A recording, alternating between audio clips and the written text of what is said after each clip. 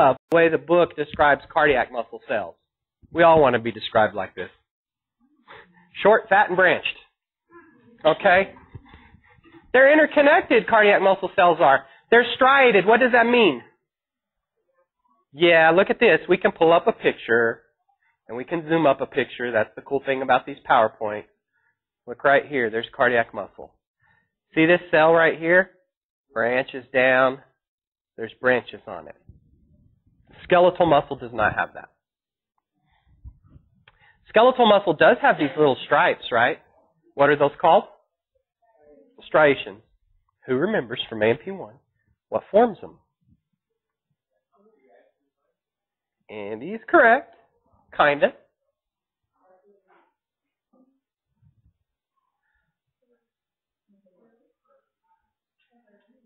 It's the way the actin and myosin overlap. It's the way the actin and the myosin overlap. The little proteins in the sarcomeres, right? It's the way that they overlap. Anyway, cardiac muscle has something that skeletal muscle does not have.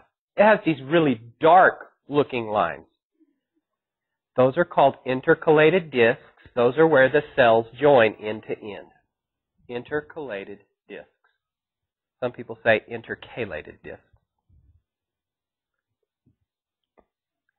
What's special about the intercalated disc? Well, it joins the cell. What's inside of that disc that makes it special? Ha. Look here. Here's a branched cell. Here's the disc. Inside of that disc, we have gap junctions. Gap, conjunction, junctions. Don't try to draw it. You don't have to draw the whole thing. Look what I'm showing you. Here's one cell with it. They don't just have two branches, but look. One cell goes to 2. These 2 cells can branch to 4. The 4 could branch to more. Here's the point. If we started with the impulse right here, it could spread from 1 to 2 to 4 to 8 to 16 really rapidly when they branch. A lot more rapidly than if they did not. What is a gap junction?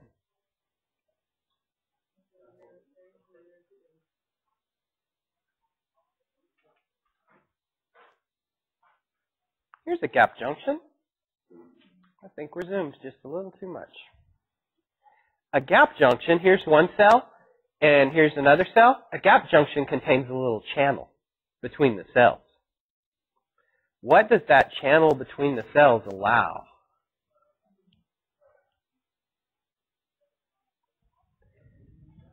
Yeah, stuff to get in and out. That's a good way to say it.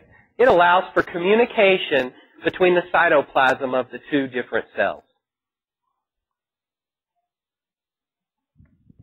Because cardiac muscle has gap junctions, it helps the impulse to spread through the cells. Helps the impulse spread through the cell.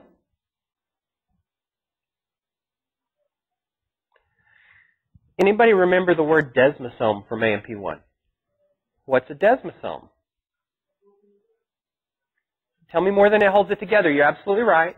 Give me just a little more. It's the strongest junction. The strongest junction between cells. It definitely holds it together. So we put all these things in our mind together about cardiac muscle. And the way that we take it deeper in A&P II is we don't just memorize that cardiac muscle has intercalated discs that have desmosomes and gap junctions. We want to know what that does for the cell, or what that does for the heart. The desmosomes would hold these cells together so that when the cells start to contract, they don't separate. So it helps to keep them strong. We don't want our heart ripping apart, do we? We want it held together really tightly. So the desmosomes are used.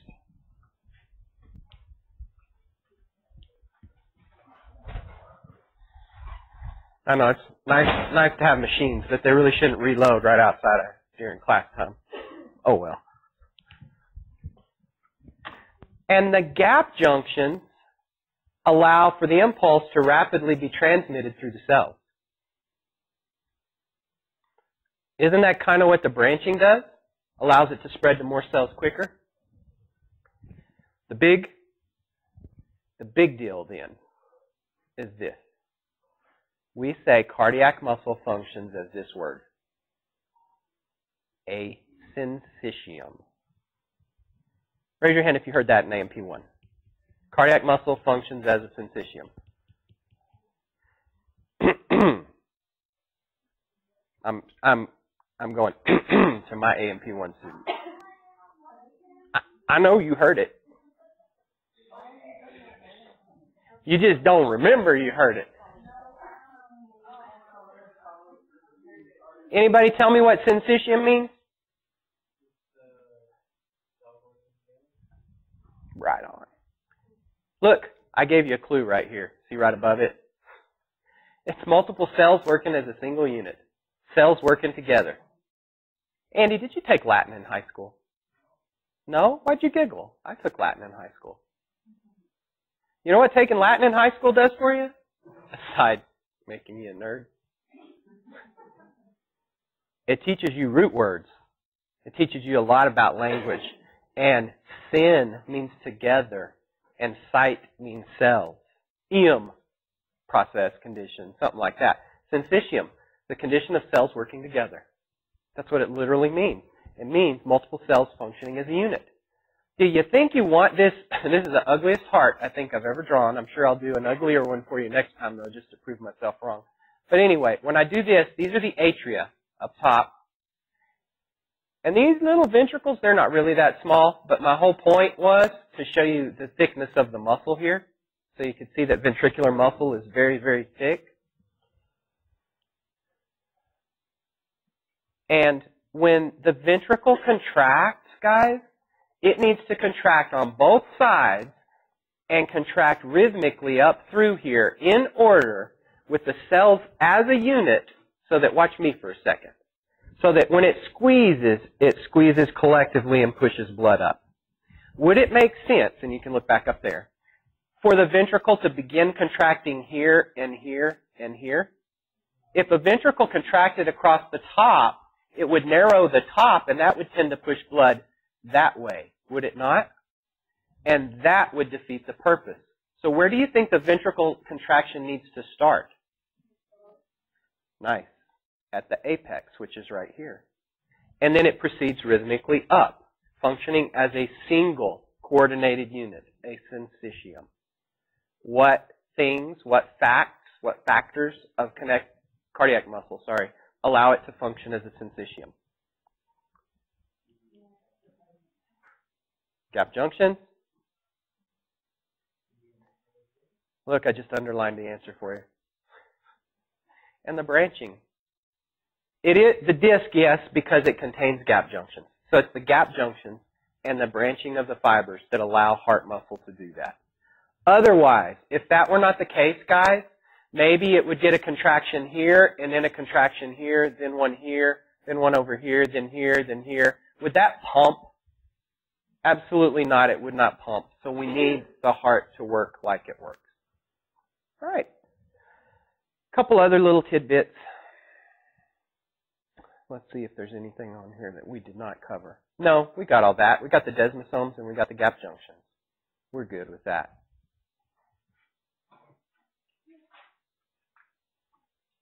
Let's pull up PowerPoint B. By the way, I put all these PowerPoints on for you on Blackboard yesterday, and I went ahead and opened up chapter 19, 20, and 21 as well, so you can get all of them for the next test.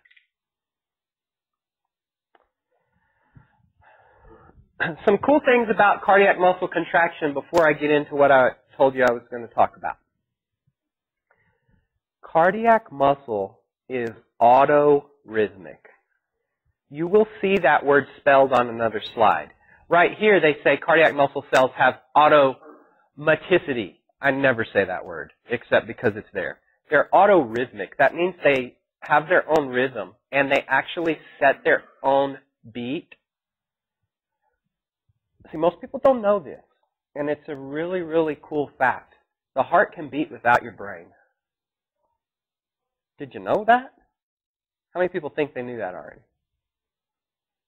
A couple people.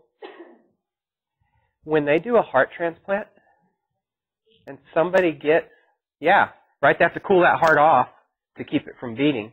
But when they put it in the new person, they attach the blood vessels. At this point, they are not attaching any nerves. They only suture up the vessel and get it to where blood will flow smoothly through there. They warm up the heart, and then commonly they'll thump the heart a little bit, and it'll start beating. And it has no nerves attached to it because heart muscle generates its own impulse. Isn't that cool? It's way cool. That does not mean the brain can't control it, but in someone that has a heart transplant, the brain cannot control their heart. Wow. It was really cool. We had a guy that had a heart transplant a few years ago come speak to one of our, well, not one of our classes, came to speak to one class, and then we crammed like 100 people in the room to listen to him. And that's the coolest thing. At that point in time, I had never really thought about and studied heart transplants much, and I didn't know they didn't reconnect nerves. So what if somebody with a heart transplant goes to exercise? So your nervous system would usually increase the heart rate because of the demands and the way that everything works. It can't do that. However, there's other factors that control the heart. Don't certain hormones do it? The stretch of the heart matters and stuff. So the heart can regulate itself a little bit, maybe not as well as it could with the nervous system. This man, he was in his 40s, he happened to get the heart of an 18-year-old athlete. And he said they told him that it wouldn't work like this, but when he would try to exercise, he said that kid's heart was in such great shape that his heart rate went up almost like a normal person. It was fascinating, you know. We all got goosebumps, and it was really cool. It was a cool thing. What's the absolute refractory period? And he got to meet the kid's family eventually. That was pretty cool.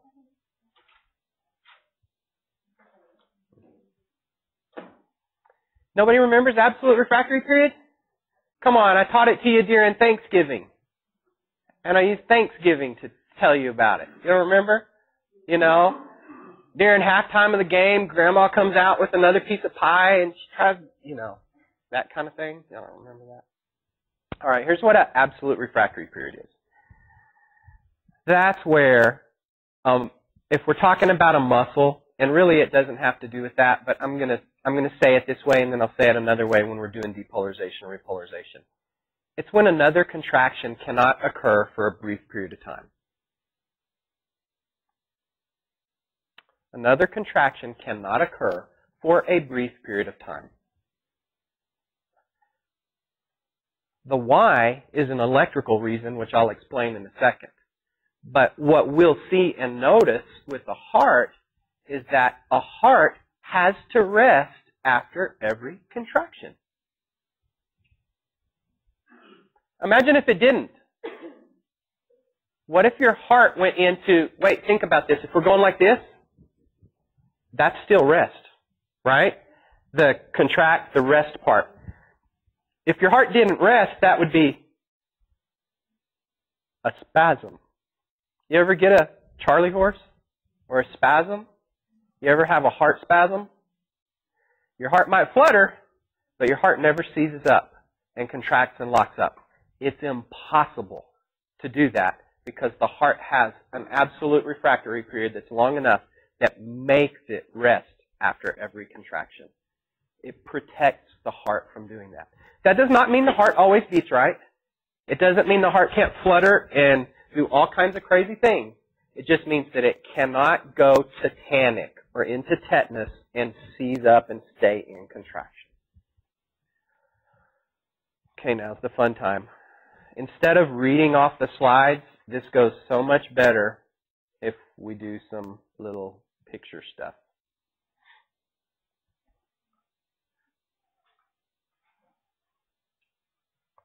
We're going to do depolarization and repolarization now. We're going to talk about skeletal muscle at first, because you guys might have seen this skeletal muscle stuff before.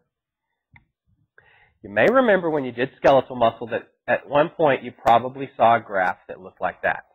And we called it a muscle twitch. Just give me a show of hands if you remember any kind of graph that looked like that. Yay, team. Whenever you see a graph, there's going to be a line here, right? And there's going to be a line across the bottom. And you know, it's usually on graph paper. I'm not going to try to draw the graph paper. That would mess this all up. Yeah. So when you see this, the first two things you always want to do is you want to know, what does it mean right here? What is this telling me? And most of the time, funny I use that word, that tells you how long something takes. Usually that is time. How long does this event take to occur? Whatever the event is.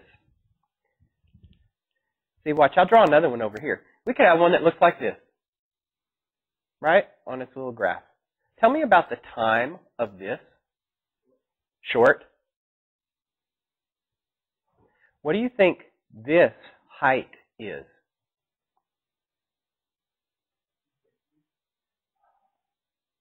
Yeah, it's the intensity or the strength of the signal, of the electrical signal. For electrical, I commonly abbreviate it with a little electron. That's just what I do, because electricity is kind of electron movement, ion movement, and stuff like that. But anyway, strength or the intensity of the electrical signal. You know what another way to say is? This is the millivolts. That's the millivolts. That's the charge.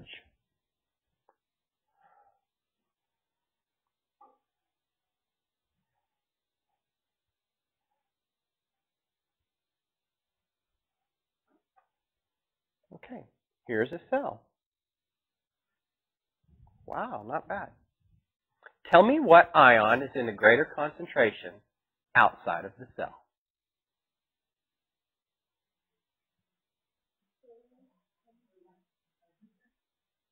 Sodium is correct.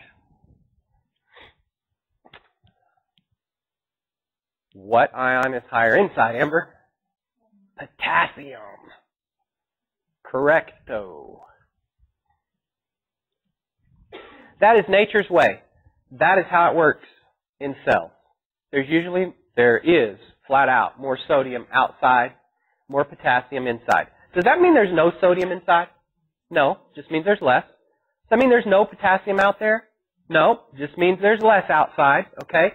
So it's understood that there's less of the other in each place. I never write that. I don't want this to get clogged up and messy and put too much there for you. Let me ask you a couple of generic questions. If I open the channel here for sodium, which way would sodium move?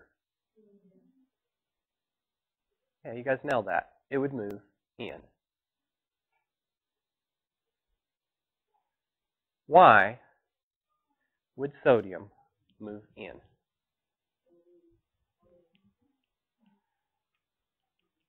Trish, why would sodium move in?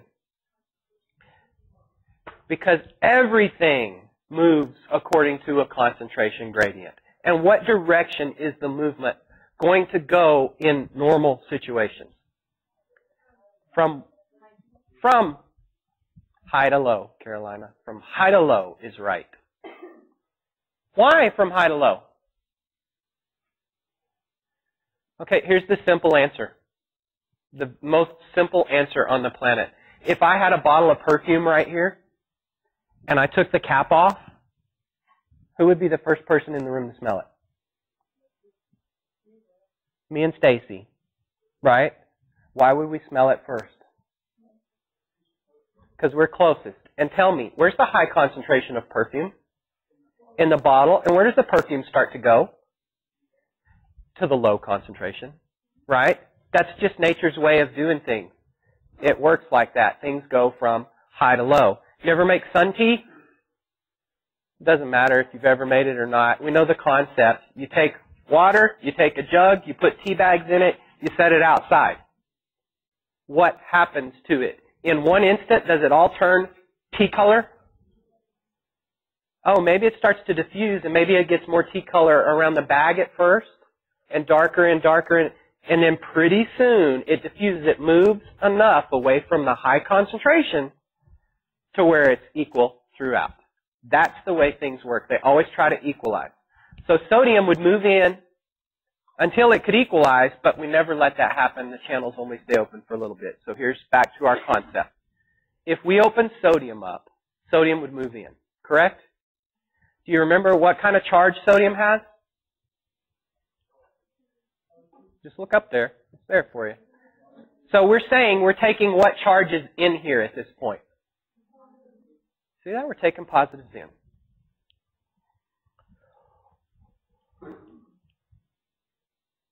Do you know when this cell is at rest what its internal charge is when measured between here and here?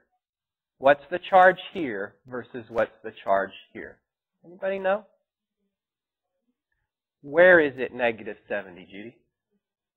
Yes. Now, all cells are different. In cardiac muscle, the book may not say negative 70. I just like to keep things congruent, and I don't care that you know the exact number. But I will tell you, they say the inside of the cell is negative. And its measurement is in millivolts. And yeah, commonly it's somewhere between 70 and 90. I won't be asking you the number, okay? The number's not the concept part for me. Why is the inside negative? This is what I want everybody to really grasp. Well, that's a good answer, but that's not what causes it to be negative. It's a real simple answer. And here it is. What's out here? How much? A ton. What's in here? Potassium. Do you think this can possibly hold as much as all the space out here can hold? You can just see and visualize that, right? Looks like there's a lot of space out here the way that I've drawn it. So would there be more pluses outside? What does that mean is inside? Fewer positives or less positive, correct? Instead of saying the inside is less positive or contains fewer positives, they just say it's the opposite. If the outside is positive, they will now say the inside is less. How much less? It's 70 less. So they call it a negative 70 millivolts. That's where that comes from. It's less. So they flip it on you and say it's 70 less, and they throw a negative there for you to comprehend that. Okay? That's all. It's really not that big of a thing. So let's back up. And you may have to draw this picture again because, you know, I have the capacity to erase it.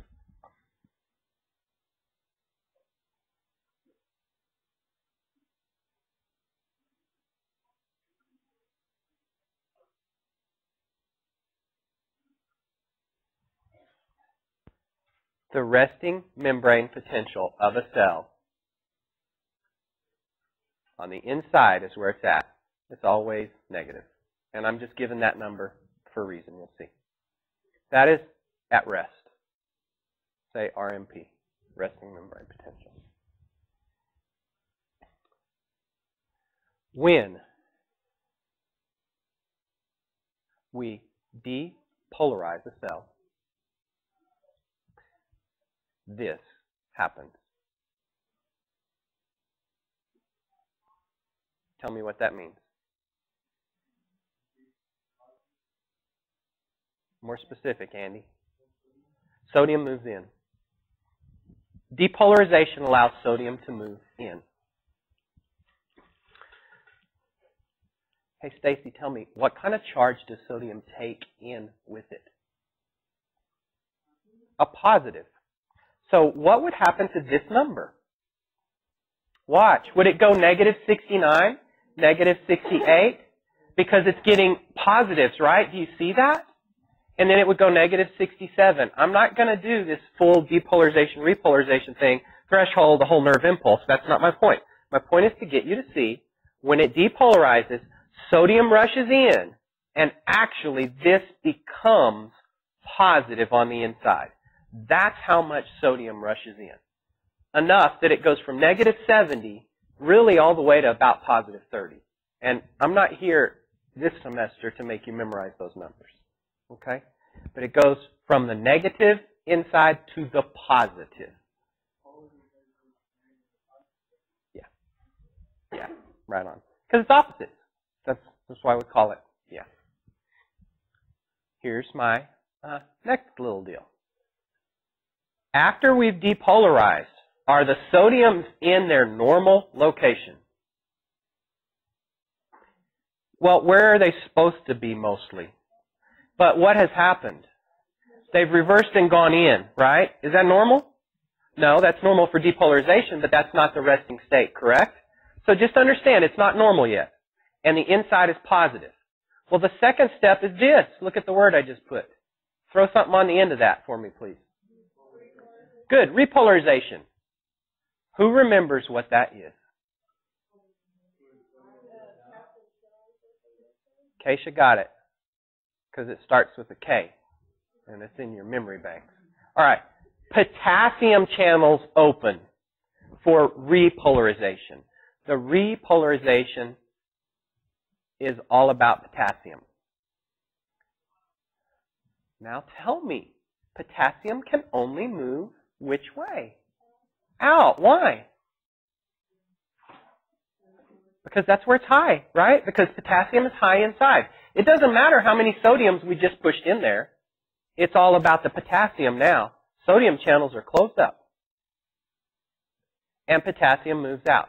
Hey, Stacy, what charge does potassium take out with it? Positive. So look, what happens to the inside? It goes back to negative because it's lost its positive.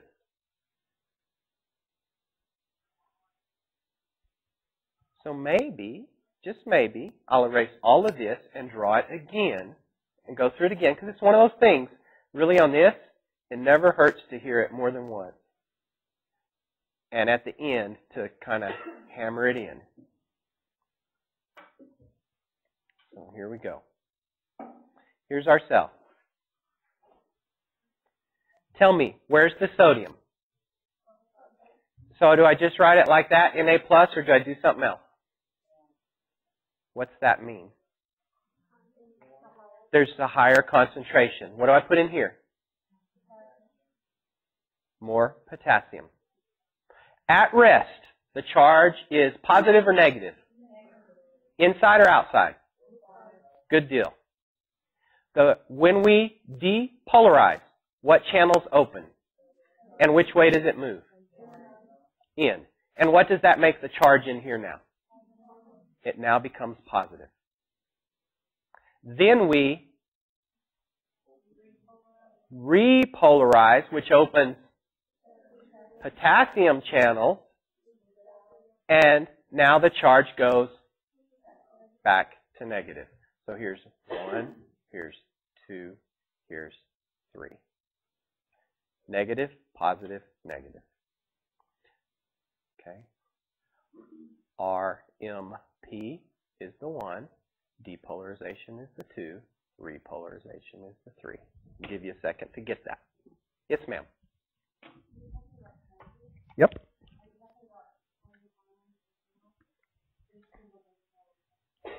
We're talking about when we do the overall charge, we're doing all of them combined.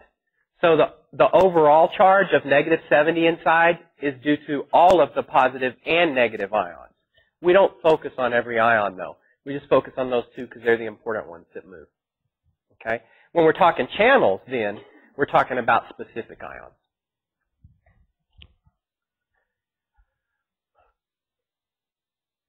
Depolarization and repolarization are what kind of events? Electrical.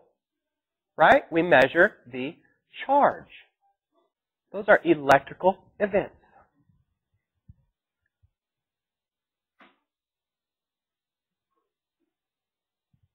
So go back to your graph. On my graph, look here what I'm going to put in. Negative, positive. So at the very start, right here, when our charge is negative, what do we call this potential?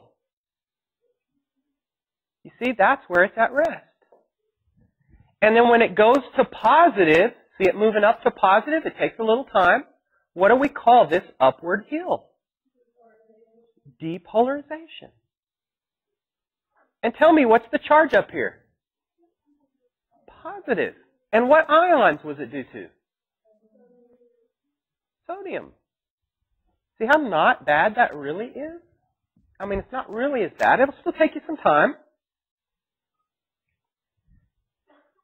What happens to, here's my question, the sodium channels when we get to the top? Good, they close. There's no more sodium movement. They just shut. And when those shut, what opens? Potassium. And what do we call that?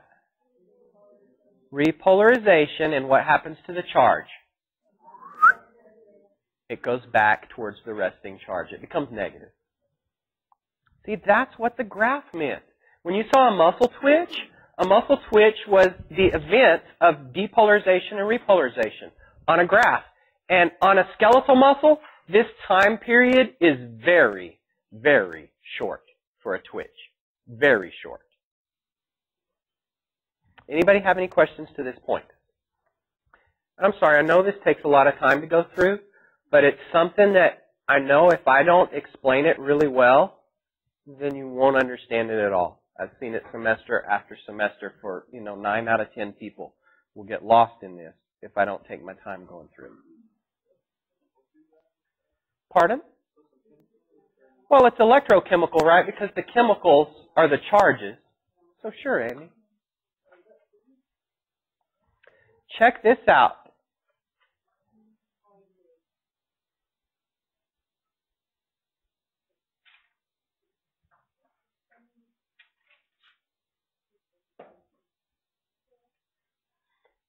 Anybody want to take a wild guess what this is? This is a graph of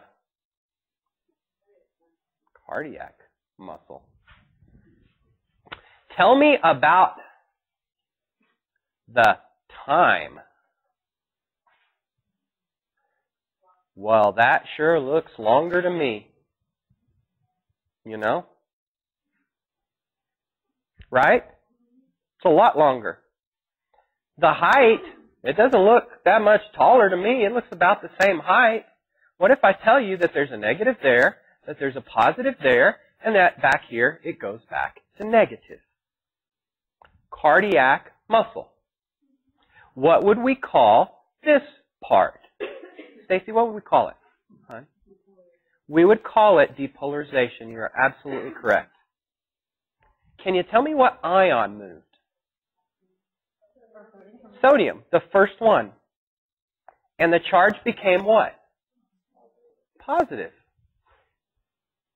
That happens in heart muscle just like it happens in regular muscle. That's why, look, this part looks the same.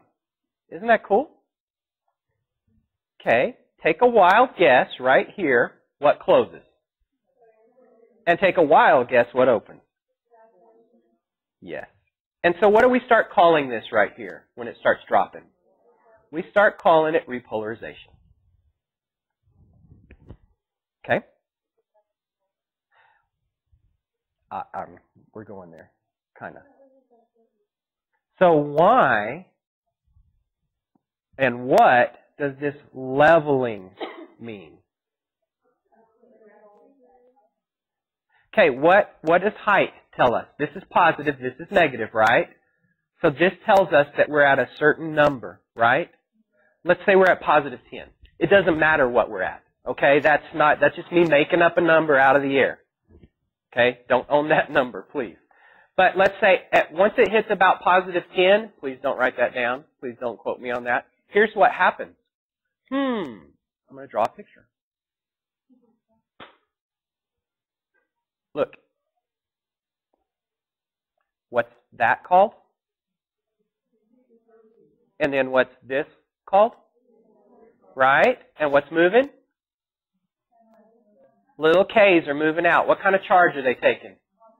So what if, at the exact same time, look here, what if I started to move some different positives in? Could I balance the charge momentarily? Move one out, move one in, move one out, move one in, and keep it stable? In the heart, when we get to this right here, calcium channels open.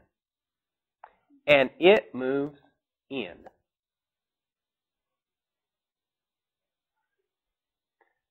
It's easier to see up here. This makes it visually very easy to understand for most people. So for a brief period of time, we've created a situation where it's staying fairly level. It's not 100% level. It's not equal. You'll see in the book. I'll show you a picture in a second. But the whole point is they call this a plateau phase.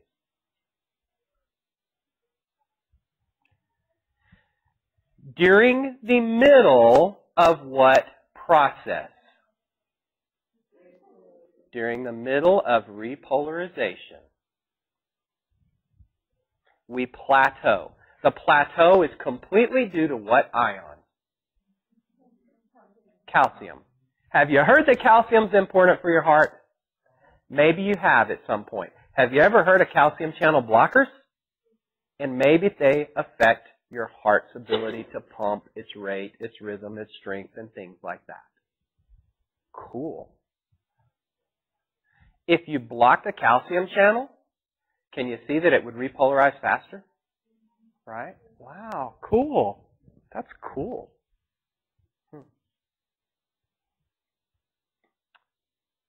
Then what must happen here to allow this repolarization to finish? The calcium must close. What's still moving? The potassium, and it repolarizes right there. So there's a couple of things that I want you to understand about this. What kind of events are all of these events that I just showed you? Electrical events, or like Andy likes to say, electrochemical. But we'll just call them electrical, but they are electrochemical. How do these electrical events relate to what the heart does?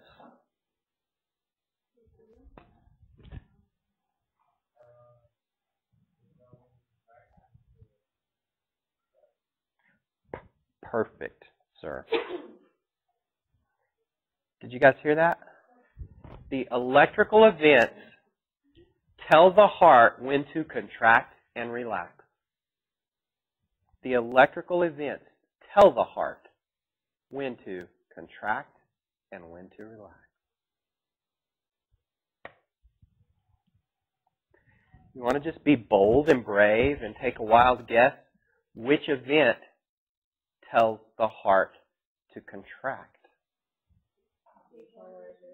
Well, in my brain, I think contract comes before relax. So the first event, the depolarization, is the signal that tells muscle to contract, whether it's heart or skeletal.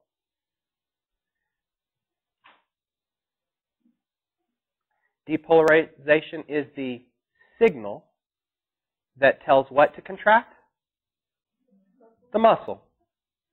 Therefore, by the same token, what is repolarization? Right. It's the signal that tells muscle to relax. Relax. Pardon, Andy? Why, looky there.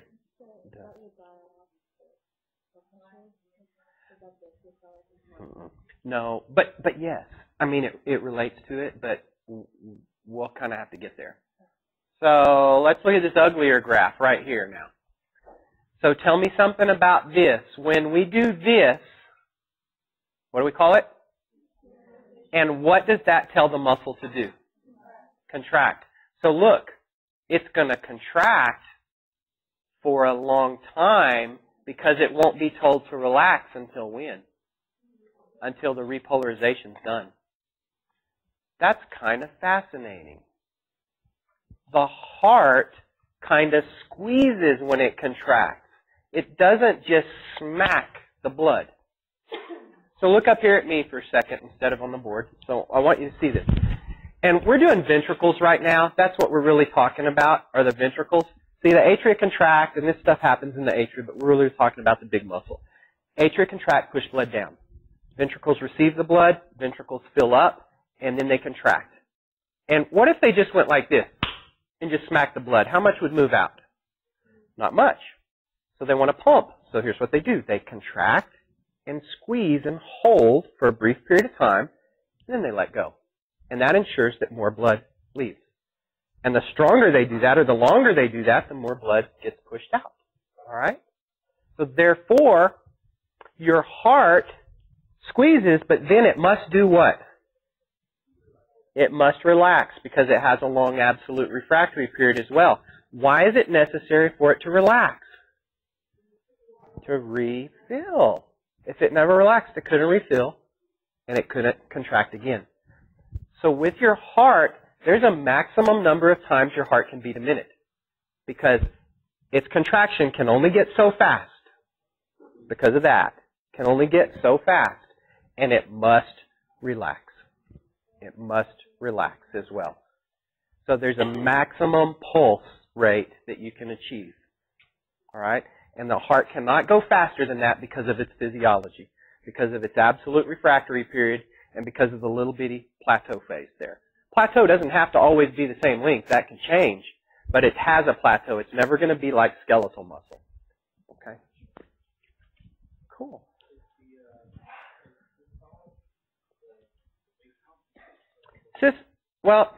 Systolic and diastolic, we're going to do in lab next week. Actually, this week you're going to listen to the integrity for that lab, and it's going to explain it, and then we can talk about it later. Because systolic and diastolic blood pressure, and it does relate to when the heart's contracting versus when it's relaxing, but it's a big concept to do just like that and to say. Yes, ma'am.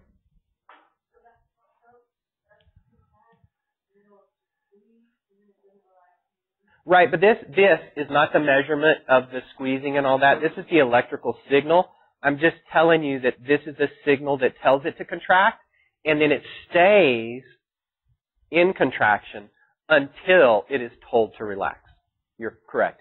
So the longer this plateau is, the longer your heart would stay in contraction. Okay? And that also corresponds to how long it's going to relax for as well, because the absolute refractory period kind of follows that pattern as well. So look, we did all this stuff. Instead of doing bullets and memorizing numbers, and you can see, I was telling you, see, the book uses different numbers. But look, depolarization opens sodium channels. The membrane reverses from negative to positive. That's cool. And then we said calcium prolongs, well, really, I don't say it prolongs the depolarization phase because repolarization has started. But repolarization is not complete until the end. All right? So there's two ways to look at that. Where's that?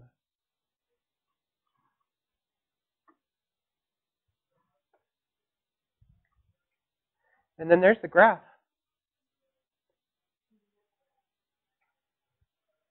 Now, I will tell you, this is not actually a skeletal muscle graph. A skeletal muscle graph would be much tighter. It would be almost straight up and straight down on this.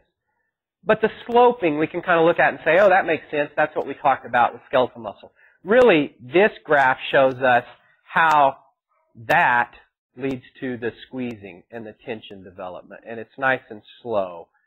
Anyway, we said all that. I like the way that I did it a little better than that slide. Here is depolarization. Look how spiky they really show it being. Here is the plateau phase. And here's the completion of repolarization down here. Okay. And yeah, that's good. That's cool.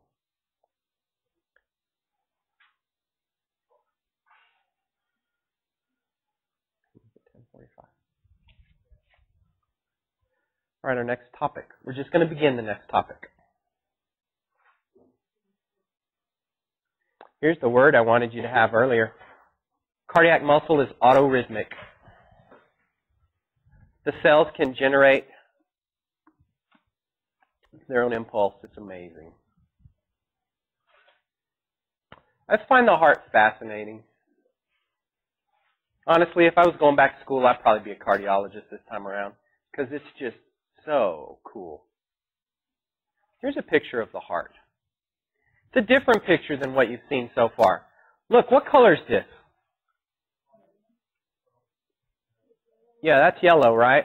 Right? Yellowish, green. Honestly, trust me, on your computer, it's yellow. In A&P, what stuff do they usually draw yellow? I couldn't hear you. Neurons and stuff. The nervous system, neurons, nerves, they usually draw yellow. I don't know if you've noticed that. That's just what they do. Lymphatic stuff, they draw green. Arteries, they draw red. And veins, they draw blue. They're trying to help us out a little bit there. Here's the cool thing about the heart. New slide. Our next topic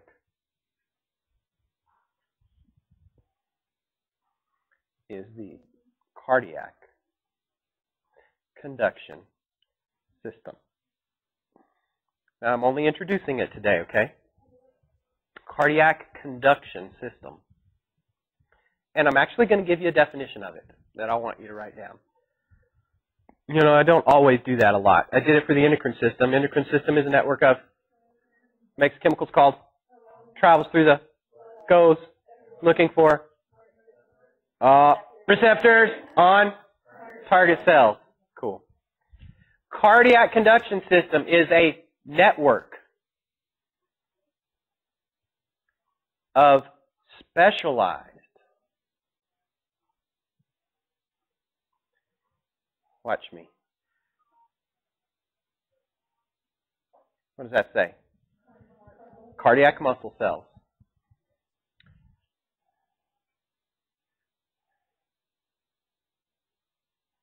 That generates and conducts an impulse through the heart. Cardiac conduction system. A network of specialized what? Cardiac muscle cells that generates and conducts an impulse through what organ? The heart.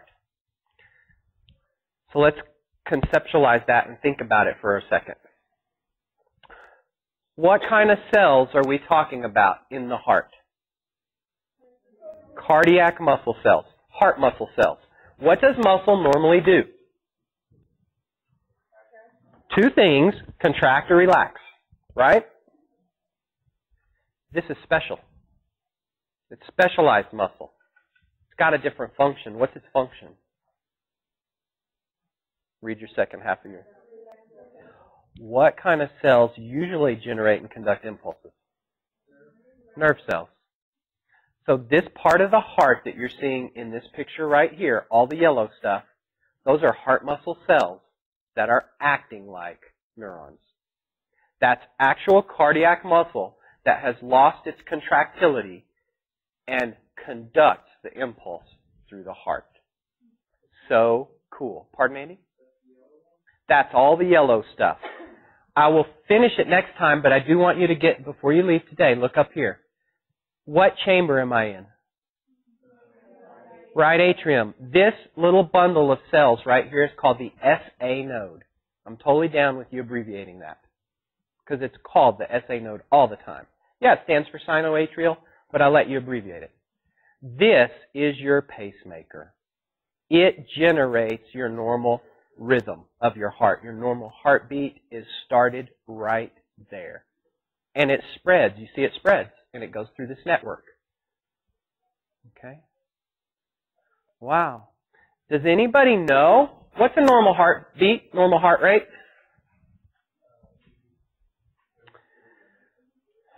Well, it varies, but average person, they say 72 to 75 is your normal average person. All right? The SA node intrinsically, that means of itself, likes to fire at 100 beats per minute. That's what I'm telling you, okay? The SA node loves to fire at 100. Is your heartbeat usually 100? So what must be slowing it down if all things are equal? Look here.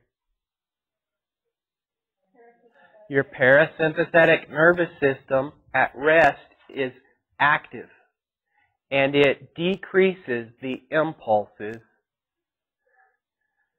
to the SA node, which slows it. So if you didn't have nerves connected to your heart, your resting heart rate would be higher because your nervous system wouldn't be slowing it down. That's cool. At rest, our nervous system puts a little brake on the heart. It slows the heart down. So our resting heart rate is slower. The better shape you're in, the more your parasympathetic nervous system comes alive, and the more it lowers your heart rate because your heart's so efficient at pumping. So if your resting heart rate's 60, that's good. That's good. If your resting heart rate's 80, you might want to start going to the gym a little bit, working on that. Yes, sir. That's it for today.